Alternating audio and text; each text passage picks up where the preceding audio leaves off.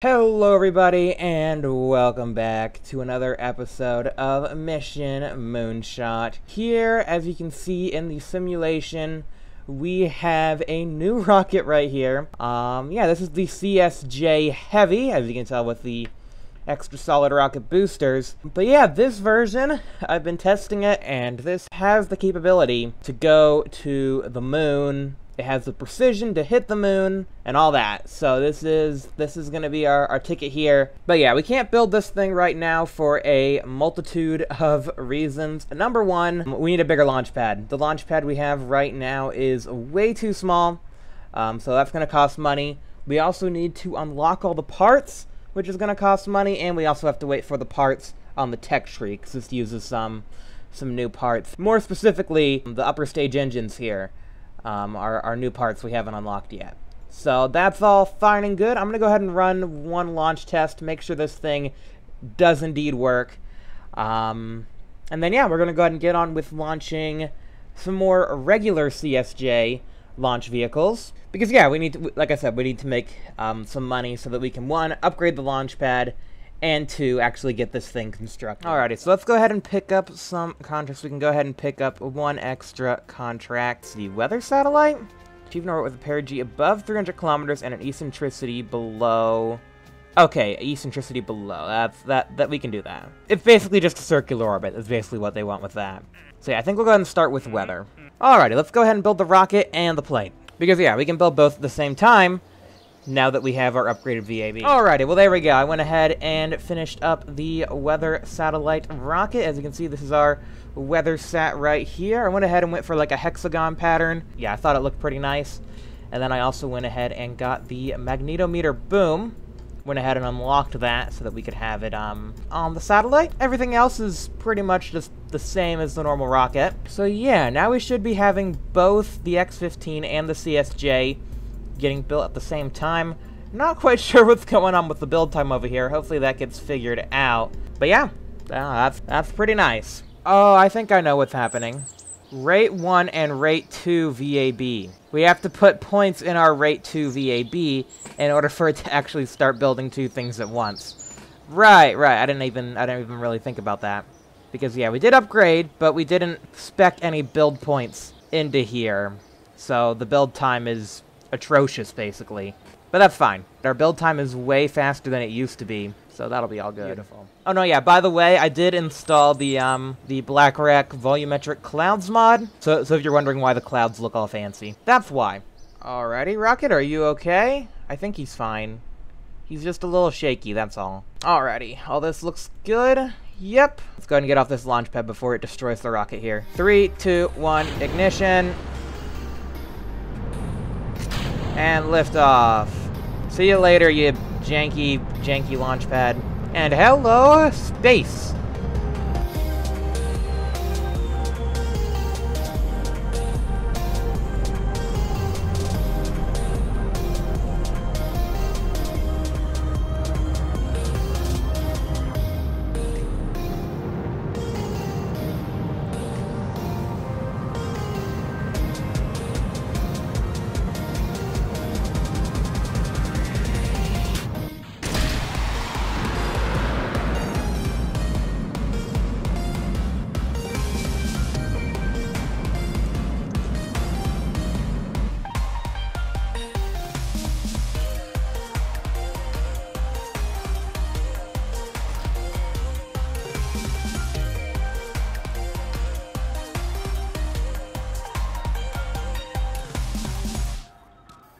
And there we go. Nice, stable orbit. So what we can go ahead and do is wait for the contract to go ahead and complete itself. And yeah, what I want to do is go ahead and make sure that this satellite is facing the sun. So yeah, we'll go ahead and pitch. And we seem pretty stable in this orientation, so I see no need to spin stabilize the satellite. Goodbye, little one. There we go. It's gonna drift around a bit, but that's fine. When I actually did my simulation, I actually did spin stabilize this thing, and it had a bit of the Zanny-Bekov effect, where it would like spin around and then flip over. It's probably gonna do that right now. Yeah, there it goes. It's doing the Zanny-Bekov effect. where it's spinning and oh, it's going around like the T-handle on the ISS. But there we go. There's our little weather sat. And that should also be the contract completed, if I didn't mess it up somehow. Yeah, it's just still counting. So that's good. Nice, easy contract completed with our nice little satellite. And yeah, this should hopefully gather a nice 6.6 science for us over the course of the next 30 days. Very nice, happy little satellite. First weather satellite. Yes, weather. This thing is studying the weather. Look at the fancy clouds. Look at all the fancy clouds that I paid $5 for. Very fancy. Anyways, let's go ahead and move on to the next thing, which is the communication satellite. Alrighty, next thing. Oh, early weather satellite. The satellite will be destroyed on completion of the contract. This simulates transfer of the payload to the customer. Ah. Okay, launch a weather satellite into orbit. So basically now that we've done the first weather satellite, now we're starting to get people who want weather satellites. That's a pretty good contract, but yeah, I think we'll go ahead and move on to first navigational. Yeah, it's a 45-degree orbit. That's all there really is to it, which, yeah, should be possible with 100 units of Navsat payload. That might be, yeah, we'll see. This one might be a little bit trickier, but I believe we can still do it. Comm satellite offers a bit more, but I feel like this would just be a lot trickier. I don't know. This is going to require some, like, navigation, because we got to get into a pretty precise eccentric orbit. Yeah, we'll go ahead and accept navigational satellite. That seems fine by me. Yeah, it should be possible. The 45-degree orbit is a little on the iffy side, but I think if we design a slightly different satellite, maybe with its own dedicated propulsion system, because yeah, we don't need a perfectly eccentric orbit for this one. Like, no, there's no issue about eccentricity. So yeah, we could put like a little kick stage, little solid kick stage on there, and that'll be good. Alrighty, and that's another satellite design. This is our Navsat. Waiting for the fillet cylinder design. Surrounded it with solar panels. Put some sciencey stuff on top, and went all out with the solid rocket boosters here. So that all seems pretty good. So yeah, we'll go ahead and get that built. I went ahead and tooled everything except for the avionics. I don't think I should tool that, because I don't know if we're ever going to build this very specific avionic again. Oh, I just realized that's not even science core. What am I doing? Alright, there we go. Length 1.2 by a diameter of 1. Alrighty, perfect. And yeah, that brings it down to 76 build time, because yeah, when I think it comes to the science core, tooling them is way cheaper. And yeah, we probably don't even need the solid kick stages now that I'm looking at this, but it's fine. It's fine. Everything's fine. Okay.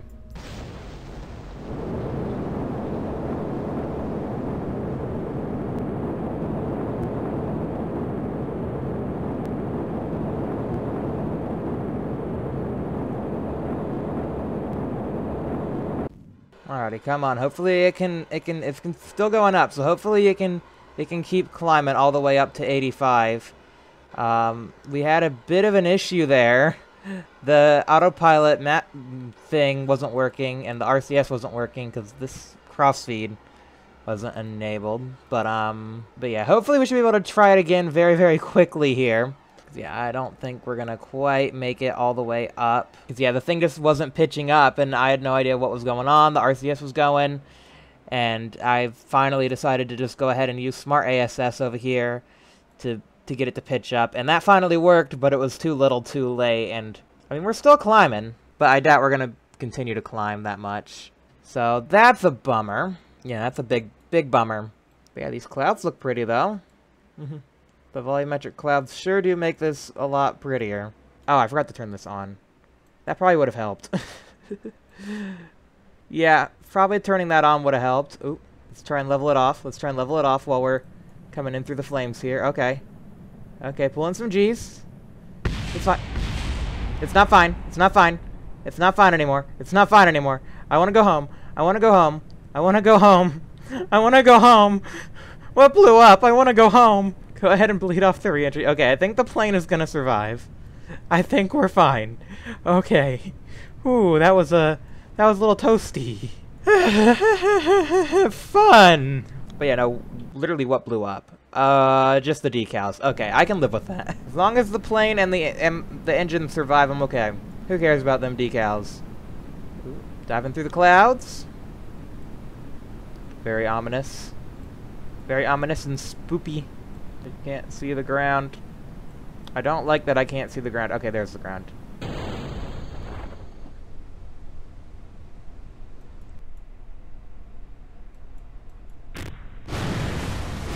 Up, and there go the engines. Well, that's fun. Alrighty. But at least most of the plane's here. Oh.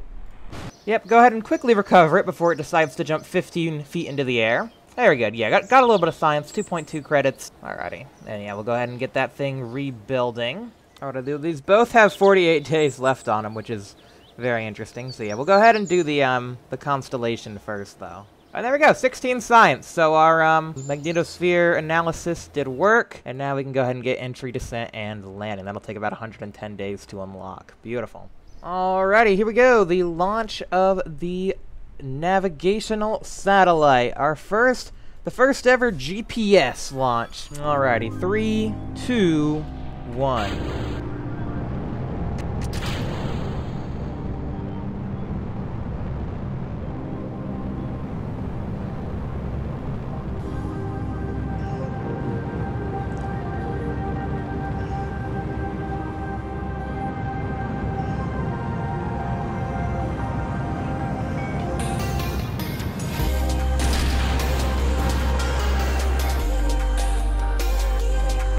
Uh-oh.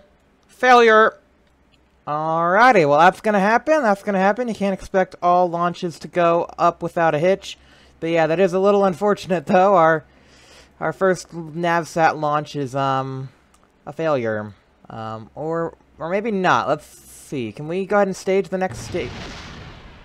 Okay, I doubt it. I was thinking maybe we could stage the next stage, but we are sort of falling into the atmosphere here. So we might be able to pull it off. Let's see, No, I don't think Ascent Guidance has really figured out what's going on. We're just doing a retrograde burn. We're just trying to slow down our re-entry.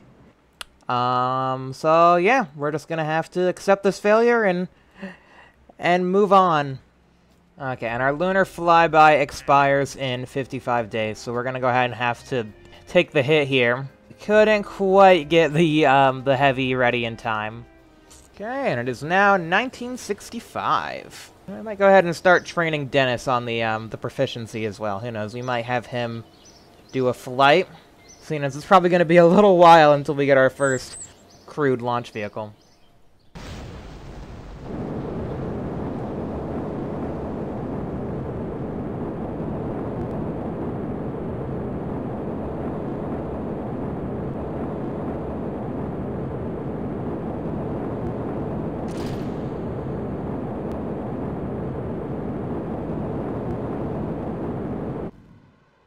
Alrighty, there we go. 85. Perfect. So we did it. And we're getting high altitude flight science. So all in all, very good. Just past 85? Yeah, there we go. I was worried because it wasn't selecting, but yeah, I forgot. In order to complete it, we actually have to land. It doesn't just complete when we do it, because we gotta make sure we get Victoria back safe. And look how happy she is. I mean, it's not quite the Carmen line. But, you know, this is still, like, I would call this space. Still very spacey to me. Yeah, at least we're not spinning out of control, which is the problem with us going, like, directly into space, was we lost all lift over the wings. There we go. Pull some re-entry Gs. Oh, and there go the decals. Don't worry, we don't need them. Oh, and there goes the other decal. I wonder how NASA kept their stickers from blading off during re-entry. I don't know. A very impressive sticker technology NASA has. Ooh, what's that over there? Are those little islands? Are those clouds or are those islands? That's probably Cuba.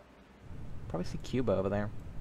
We'll go ahead and land in the sun-soaked part of the sea. This looks pretty. As the sun's going down.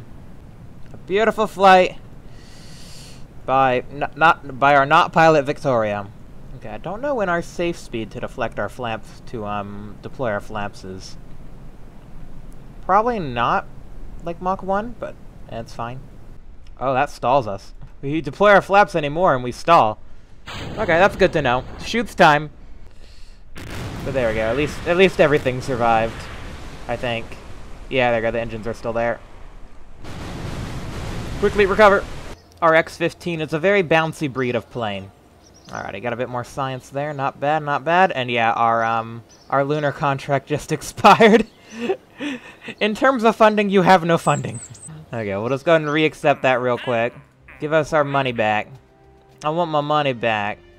But yeah, as for our next thing, we can do even more X-planes, high difficult, high 90 kilometers, 105 kilometers. Yeah, those are all relatively within reach. But yeah, I think I'm just going to go ahead and accept. Yeah, let's do geostationary. That'll give us enough money to go ahead and at least start work on our launch pad, and then we'll go ahead and get this navigational satellite up. New 80-ton launch pad, 87. Okay, it's a little bit more than I thought it was.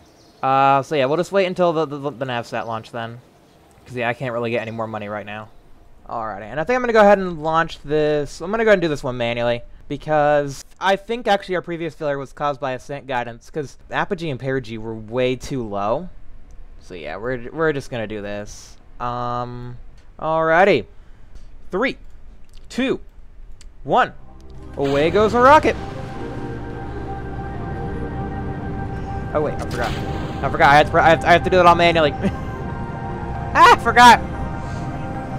I forgot.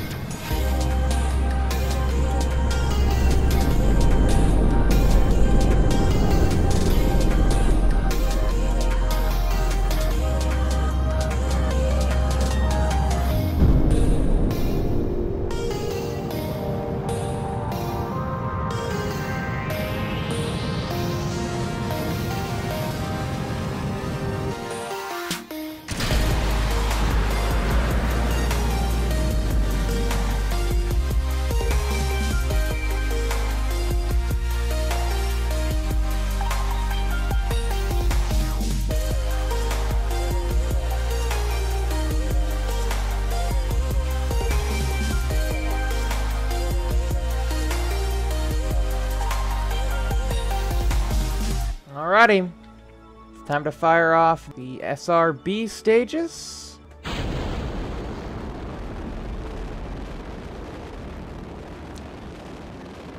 And all we really needed was one. There we go. There's our orbit.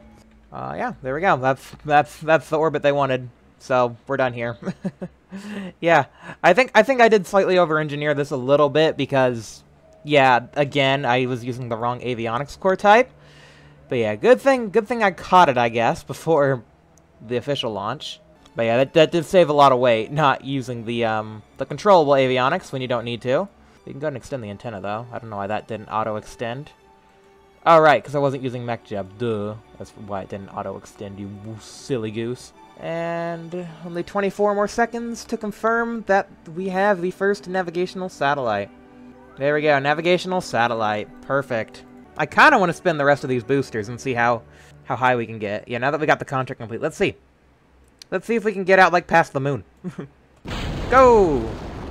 Maybe we can get into, like, high space. That'll be good. That'll allow our... Then we can at least get some science, you know?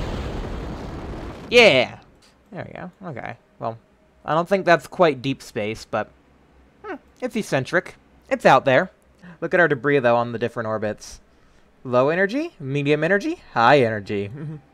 Anyways, yeah, we're not quite in deep enough space in order to do anything, so whatever, you'll just hang out up here. Not sure how much help a navigational satellite all the way out here is, but I don't know. It might help. There we go. Cool dealio. Alrighty, but there we go. Now that we have 121,000 funds, we can go ahead and actually build maybe a 120-ton pad. Let's see. No, let's see. So 150-ton pad's going to cost 150,000 funds. If we go, let's just say we go for like a 100-ton pad. That's not bad, actually. Yeah, and I wouldn't mind having a little bit of wiggle room with our pad tonnage. But yeah, let's go ahead and see, actually, before we do that, let's go ahead and see what contracts that we can do to try and get our funding up. Because yeah, we still need to get another 100,000 in order to unlock all the parts for our C.S.J. Heavy. So yeah, let's just see what kind of contracts we got. Any new things? Oh, here we go. Reach orbital speed and return safely. Oh, that's actually pretty good. Recover a craft from an orbital velocity descent. Wait, hold on. That advance covers our C.S.J. Heavy. Okay, we will definitely be able to do that. That seems honestly pretty easy.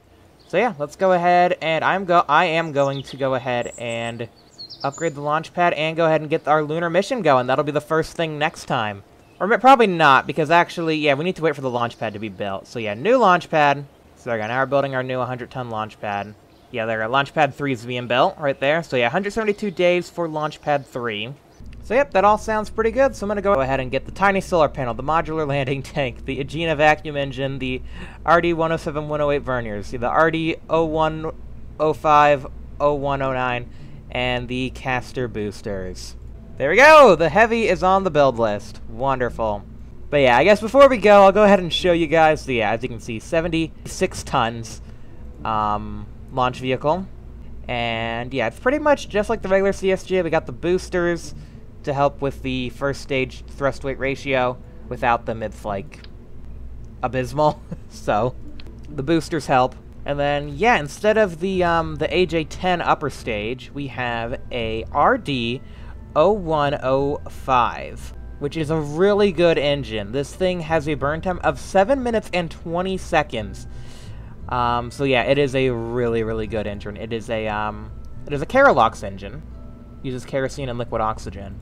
But yeah, it's really good. The only downside is it has low thrust, so I have these two verniers to help supplement it right when it starts, but these shut down before this shuts down. And then up here, the Agena, a vacuum engine, better than the AJ-10, way more efficient than the AJ-10 with our lunar transfer stage, and then our little tiny lunar impactor probe on top there. So yep, that's the rocket. Everything else is pretty much the same though, same mid-stage engine right there. But anyways, if you guys enjoyed this video, please be sure to leave a like, subscribe for new videos, have a great day, rest of your day, and yeah, next time we will be launching our lunar impactor and also returning from Earth orbit, although the lunar impactor, in my opinion, is way more exciting than a return from orbit. like it's not that hard, right? Like I say this, but we have heat shields, although those be expensive though. My goodness. Maybe we shouldn't have spent all the money unlocking this rocket. Maybe we needed it to buy the heat shields. Anyways, I'm sure it's fine. Anyways, goodbye for now.